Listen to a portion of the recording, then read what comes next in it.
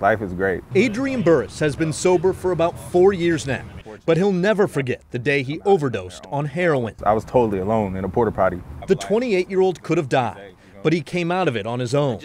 Burris knows not everybody's as lucky. Somebody that I actually started, using with, he ended up passing away because he was out of jail, didn't have a tolerance, and, thought that he could handle, his normal amount, and he ended up dying, unfortunately. That right there is what Washington County is hoping to avoid by handing out naloxone kits.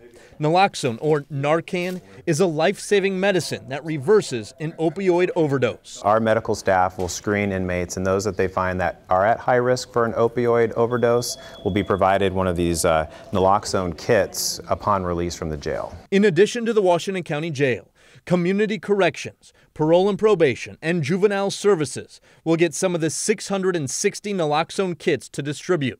They join a growing list of other counties doing the same thing. People might say, why are you giving out Narcan? It's just going to encourage drug users. But at the same time, if there's any way that we can help prevent deaths from overdoses, we're going to do it. It's really a useful tool. Adrian Burris is a big fan of naloxone.